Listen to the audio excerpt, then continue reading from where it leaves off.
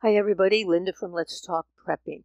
And I don't know if you saw in the news the other day that BMW wants to charge $18 a month for you to have heated seats in your vehicle. Now I know many of you are saying, I don't own a BMW, it's way too expensive for me. But the thing is, once one auto company does this, and I think Tesla did it before, others will start following. And if they need to make money, a subscription plan is a really good way to go. So what you'd have to do is pay to unlock certain features. So right now it's only paying to unlock your heated seats, but anything that's controlled with software can be locked and unlocked. The internet, for example. Maybe you want to plug your phone in. Well, in order for that USB port to be open, you'd have to pay a monthly fee. Heated steering wheel, your navigation system. Well, right now, if you get Sirius XM, that's a monthly fee, but maybe they charge it just for standard radio, and you'd have to pay it. Anything that's mandated by the government, maybe they're just going to charge an extra fee for that. How about wireless phone connectivity? They could charge a fee for that. Your mirrors, your side view mirrors when they're electric, charge a fee for that. So there's all kinds of things they can charge a fee for. But what I really wanted to discuss is what's coming in 2026.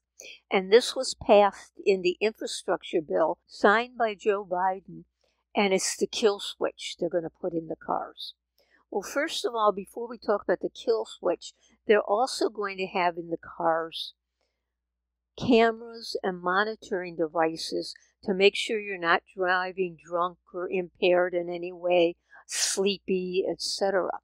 But the question becomes, how sensitive is this software to how you're driving? And once it decides that there's something wrong with your driving and it shuts your car off, how do you get it turned back on? If it thinks you're driving drunk, does that mean you have to sit and wait until the police come? And then they can say, oh, you're not drunk, and they can push a button to turn it back on? Or, people with home alarm systems, and there's so many false alarms that the police don't even show up anymore? Well, this could happen with the cars, too. All these false alarms that they say, this person's probably not drunk, we're not even going to show up, or we're going to take hours to show up. So we have that. Then we also have the kill switch. I'd like to know who controls the kill switch. Can anybody in the government just say, I don't want her to drive anymore, and push the button? How about a cyber attack or hacking? We already know they can hack automobiles now and turn on your windshield wipers and things like that. And then, say the police can control it. Can they control all the cars in an area or just one? For example, if there's an accident and they say, I have to stop all traffic, can they just hit a kill switch that kills everything? How's it going to work?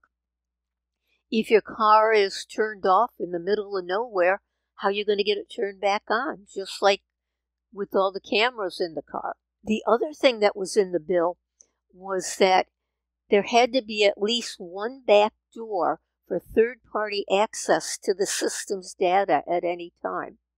Now, does that mean a back door so that it can be turned on and off, or a back door just so we can see how you're driving? And who then gets control of that data?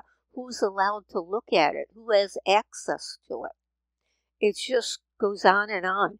They want to surveil us in every way they can, and they want control of us in every way they can. The other thing is, how about these smart houses they have now? All your appliances tied to the internet, so you can have the convenience of walking in and say, turn the TV on, turn this light on, turn that light off. If you're using too much power, they will be able to switch it off. If you have a smart meter, your smart meter will be connected to all of these appliances, and it can tell what appliance is using too much electric and then switch it off. Did you know that all new appliances have to have a chip in it that talks to the smart meter and tells the power company everything it needs to know about where your electric power usage is coming from. The one I would be concerned about, well, I would be concerned about electric being turned off, but also my water being turned off. Well, you're saying, wait a minute, I've got city water and they don't have any way to control that. But they can require you to put a meter in, just like they require you to do anything.